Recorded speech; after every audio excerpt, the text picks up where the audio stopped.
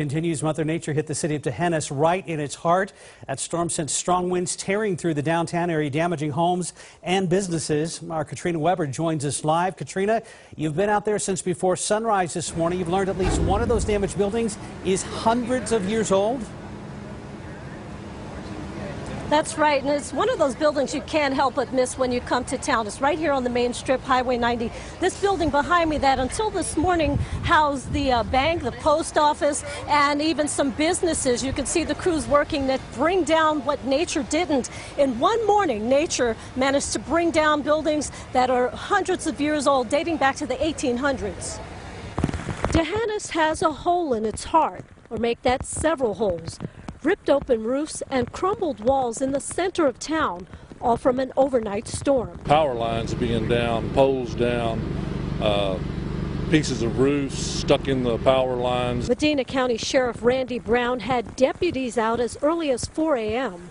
One area of damage they could see, even in the dark, was the building housing the bank and post office. It is from the 1800s and has seen several floods, but this here's a little different. Daylight showed a piece of old Tehanas indeed had been brought down. The storm also did a number on the fire station. So they paid out the fire department to come and help the people. We come to our house and our house is damaged. Several families found themselves with the same trouble.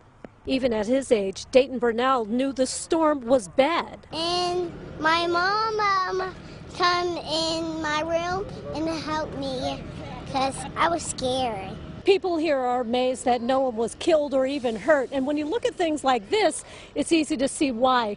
That board went right through the wall just above the head of a woman who was sleeping. While people here made it through unscathed, their city took a punch from which it could take weeks to recover.